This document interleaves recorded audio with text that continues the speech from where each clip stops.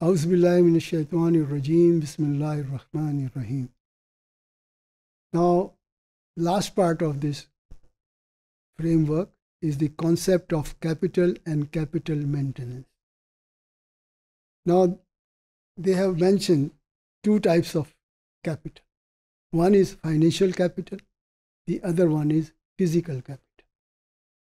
Financial capitals such as invested money, net assets or equity. Profit is the increase in nominal value, nominal money capital over the period.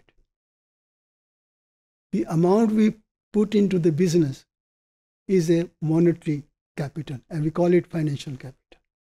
So whatever money coming in and going out is the financial capital.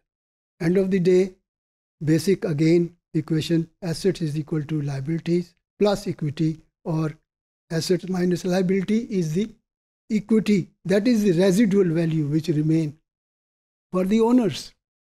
Owner is entitled what is remaining. Now, so far physical is concerned, the inflation is going up and up all the time. So what will happen? Our assets are also reducing in use because of use of those assets.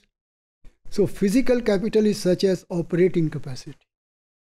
Those who are not improving their physical capacity, with time, they go out of business. Let's say if you have a machine, if it has 10 years life, so you can't simply wait till 10 years and then only take it out and put a new one. You update your equipment, you update your resources. Unit of output per day. Make use of latest technology so that your output per day of workers should also increase. In fact, what is this training things? We try to give trainings to our workers so that they can improve their skill and they can do a better job for the company. Take lesser time to produce the same thing. So this is also very important. Profit is in the increase in the physical productivity capacity over the period. And in the profit we earn, we put it back into productivity, that to buy new assets.